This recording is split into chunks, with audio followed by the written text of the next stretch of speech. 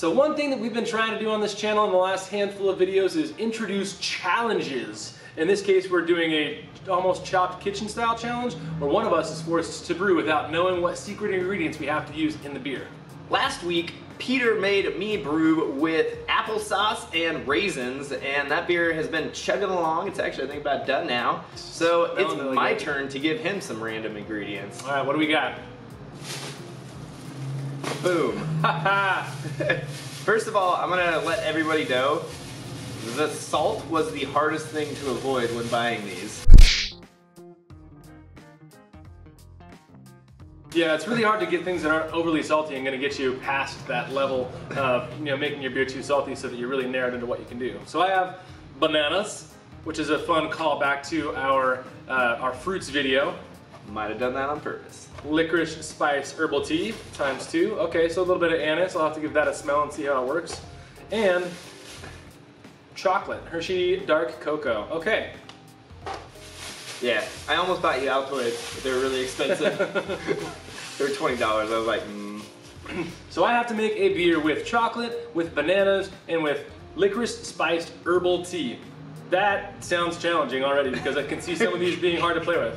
I feel like I should be pigeonholed into a dark beer with the liquid cocoa, or not with the liquid, but with the special dark cocoa. But something that we've been kind of good at doing over the last handful of years is doing a style called a white stout.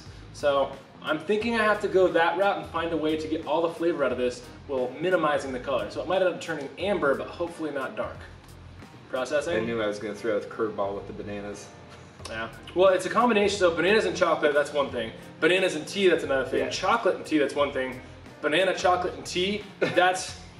I'm debating if I go Belgian and kind of play on some natural esters, or if I go super neutral and really try to highlight the ingredients that way. I feel like if I go Belgian, I might overpower the tea.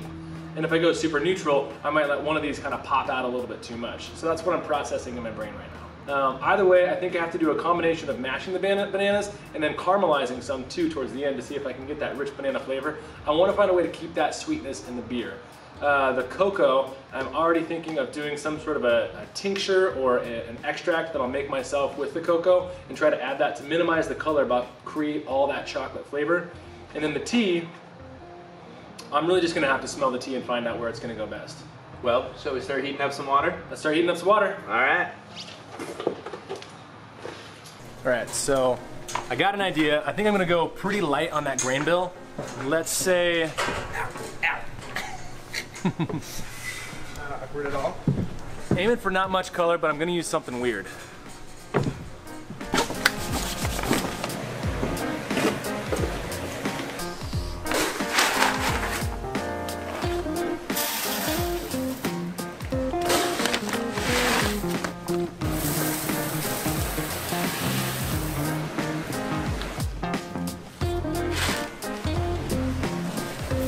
A little bit of acid malt. Some triticale. Overall, I'm still going for a pretty light body and everything like that. This allowed some puffiness, some interesting graininess, and I think it'll just kind of give some dynamic to an otherwise pretty neutral base that I'm going to be using as a platform for all those fun ingredients.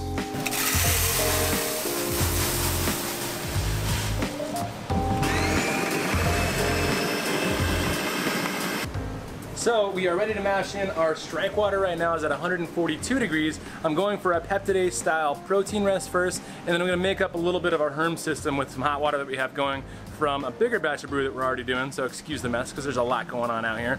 But yeah, let's try to mash in right around that 133 degree range. And what I got in here is I think 10 pounds of 2-row, I've got a 1/4 pound of acid malt, and I've got 1.75 pounds of that triticale that I was talking about.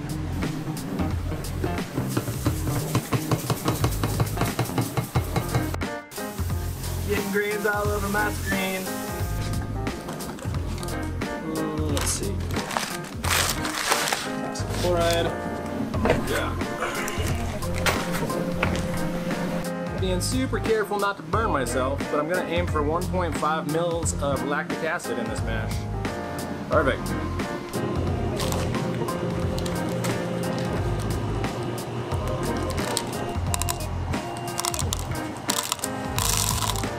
I've got my salts! So if you take a quick look here, you'll see that I set up a pseudo Herms system with this whole situation. So instead of using the direct heat from the mash and boil, I actually heated up some water on the side, and I'm controlling the heat by running our wort through this hot water recirculation coil in there and then back into the top. We started at 133 for our dough in temperature. It dropped a little bit to 130 for a protein rest. And then I started heating it up, and now we are at 152. And if you remember from our how to add fruit to beer video, bananas have some amylase. So I'm gonna try to add half my bananas in the mash at this point in time before I bring it back up for a mash out. So here we go. Take the banana, you crush it in half. I'm gonna try to break these up by squeezing the banana as much as I can into the mash to get that full surface area that I possibly can. The rest of the bananas I'm actually gonna take and I'm gonna try to caramelize them in a different way, and I'm gonna add them later on. My freshly mashed hands.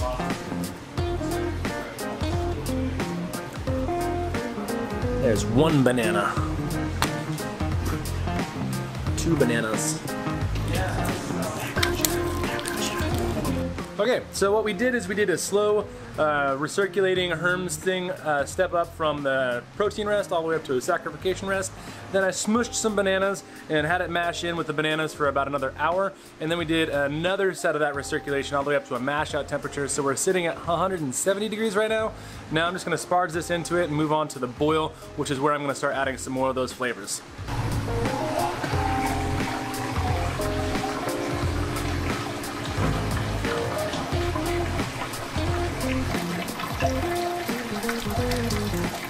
Alright, so to make the cocoa work, I've got kind of 2 different options that I'm thinking of if I want to get it to still not impart a ton of color, but impart a lot of flavor. So I'm going to do some experimentation here. The first way that I'm thinking is I have some boiled up water. I'm going to try to do a solution with the cocoa and the boiled up water and then strain out as much of the solids as possible and hopefully get a lot of flavor in that water.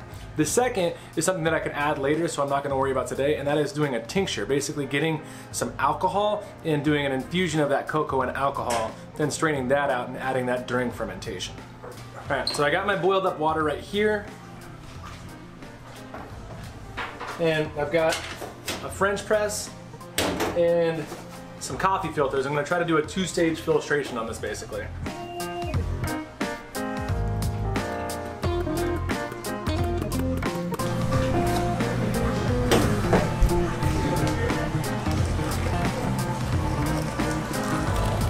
That's really good.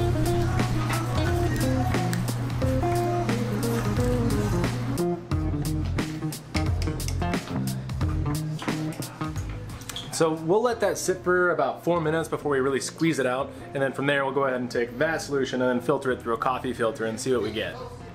I might try a couple different variations of this, but this has been sitting, and we're gonna go ahead and give this a good squish.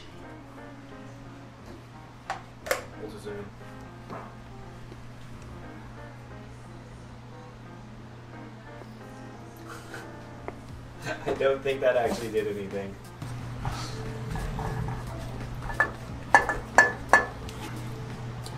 Let's see if we can filter it out even more.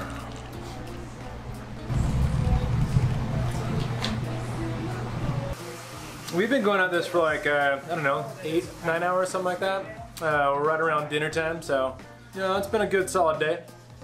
I'm kind of trying to figure out what the balance is going to be between adding the chocolate and the licorice, and I don't think I'm going to need too many of these to get a really strong flavor, so I'm thinking like that much sounds pretty good. 6 bags for the whole batch. That's enough that it's really going to pop that chocolate. I'm kind of anticipating some to fall out during fermentation, but at the same time I'd rather undershoot and use some sort of a tincture or something, like play with the flavors on the back end to really fine tune what I'm going for. And I haven't yet decided whether or not I'm going to add one of these pints that I got off of the cocoa or both of them. So we'll kind of see what I'm getting for flavor, for color first. If it darkens the whole beer too much, then I might just go ahead and pitch the other away and then do some sort of a tincture or a back flavoring that's going to hopefully give me a lighter color in the final product. Alright, let's go. Alright, so let's go ahead and I'm going to kill the heat, and then I'm going to get my counterflow water started so that I can, or my immersion chiller started so that I can get this cooled down just a little bit. And then I'm going to add these in during the cool down stage so that it's hot enough to sanitize everything, but not too hot that it's going to pull some tannic, bitter flavors off of all this. And get the counterflow water turned on. Oh god Ah, that was my face. Sorry. Yeah, so I didn't really think too much about what I'm gonna add, but here's some hops that I'm gonna add towards the end, just because that makes it beer officially. Also, while we're cooling down, go ahead and get my cocoa in there. And we'll start with just one and see how that affects the color. That's still a lot. All right, let's get some tea bags in there.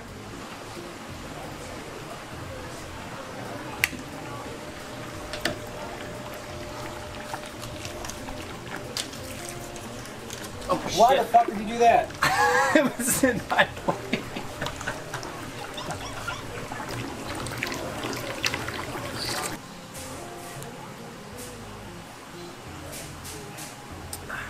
So I'm just checking the cocoa level, seeing if I want to add more of that chocolate. And I think I need a little bit, but not a lot. I'm hoping that you get that top light layer and all the dark stuff settles in the beer. We still end up with something light, but it might end up turning a little bit amberish or brown. All right, it's getting a little loud in here, so we apologize for that, but I've got everything all chilled down. I got the right amount of chocolate in my beer. The next thing I got to do is basically just get it into my fermenter and pitch my yeast. But I'm gonna grab a gravity sample first so I know what I'm working with. And like I said, we're gonna let this ferment out, and I'm gonna play with a lot of these flavors in the back end just to make sure, you know, I can nail it and get it just right. Just right.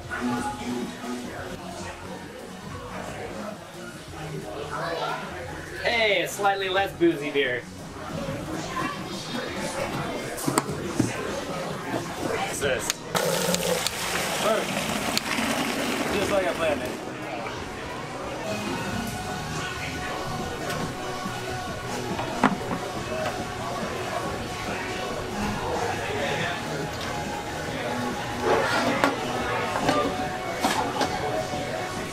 Got some of that in there. Yes, pure O2. And that super nasty looking regulator. It's starting to turn pretty chocolatey actually, so I'm gonna go ahead and turn that off because that's like gunk that I'm getting. We can do a good treat down there. Yeah. Looks like it's bubbling, so we're good and oxygenated. I think we're ready to go. Oh yeah, well we'll see it for the tasting. All right, so when we last left off, I was pitching yeast when Logan was nipless, and now he's nippled. So I guess it's time to start. What can I say? I get excited when it comes to beer tastings. Yeah. Bam, so this is your beer. It is pretty young still, isn't it? It has been kegged and aged for all of a day. No, not even that. All of 3 hours. It doesn't look too bad. I kegged it, I shake and baked it, and then... obviously a little murk going on. I don't know, remember what If this had like 2 days more of aging, I'm sure it would be astronomically better than it is right now. But we're gonna give it a go anyway. That's the most amazing pour ever. You're damn right it is. Bam, all right, so this is the beer that has been brewed with Bananas. Which just kind of smells like bananas. It's been also brewed with a licorice spiced tea. A licorice spiced tea, not very much of it either. Not a ton, enough to give you that aromatic, but not like overpowering it. And then also some cocoa. Some cacao. So it's not dark. Your cacao did not make it dark. I tried to keep it in the realm that it would be like not overly colored. In my ideal world, this would be blonde and bright and like light lager-esque. But what it ended up being is sort of orangey. Orangey, very orangey. Actually beautiful. But ultimately, I am smelling this tea coming through so hardcore on top of the bananas. I can't believe how much like aromatics you got from that tea. Yeah, you're getting like you're getting the tea notes, but you're also getting some orange notes off that tea because that tea was spiced with oranges as well. Oh, was it? Yeah. Okay, well, I just kind of grabbed it off the shelf. That actually makes sense. It does have a sort of sweet orangey character. The anise or licorice, whatever it was in there, that's pretty potent. That's, yeah, it's definitely there. It's definitely like up in your face, which is crazy because you put like, what, 4 or 5 tea bags in a whole 5-gallon batch of beer? Yeah, but my God. But I knew it was potent. We can tell that when you just were making the tea by itself. So yeah, I opened that sucker up. I was like, oh God, what'd I do? I get the banana is the next thing that I get. I get a lot of that banana off there. Not as a sweet kind of banana, but as like a feel, like a. It is, yeah. It totally has a mouthfeel, which we actually talked about in a previous video about potentially adding, what are they, dextrins? Yeah. Is it, yeah, so potentially adding dextrins, and this definitely has that banana creaminess, which is really kind of fucking with me right now, for lack of better terms. That's fair. But the cocoa's there, but not as strong as I would have expected for how much went into it. It's so subtle. If you didn't tell me there was cocoa in here, I wouldn't. I mean, even now, I'm like, but is it? It's definitely there. It kind of like, if you really think about it, you get that chocolate coated banana kind of feel, but it's, you know, it's not as cocoa-y as when that powder was still in suspension, right? Yeah. Because a lot of that I think came from that particulate matter. There's a lot of flavors, and they're all kind of like doing their things. For being kegged all of, you know, an hour at this point, I'm not mad at this beer. I'm not mad at this beer. This beer tastes like somebody took a sort of like Hefeweizen and then like walked by and accidentally like dumped a bunch of black licorice into it. There's a lot going on. I was just like, yeah, you're like, whoops, black licorice. Oh, wait, okay, sure, let it roll. If I could see this beer age out for like 2 or 3 weeks, though, I think it'd be a whole different project. But right now, there's like all these flavors are just hitting you in the palate. It's a very confusing beer. I'm not gonna lie.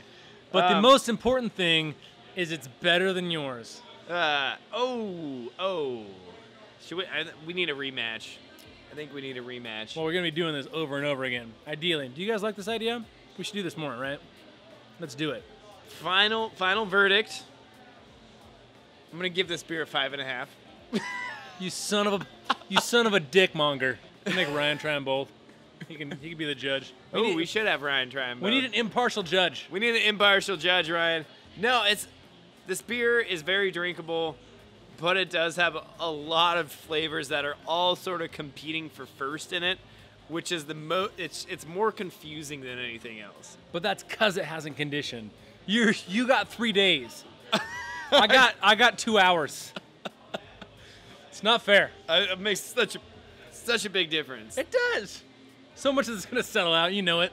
All right. All in all, this was a super fun beer to brew. I'm really excited that I got to make this, and I am excited to see what happens with this as it matures and develops. I think both ours need lagering time. So if you guys want to see a sequel to this, when both these beers have 3 weeks of conditioning time, let us know in the comments below. Well, you know, I think my beer, even though they're both young, is better. My beer is by far superior. Do we need an impartial judge? We do. All right, let's bring out the Josh. Josh!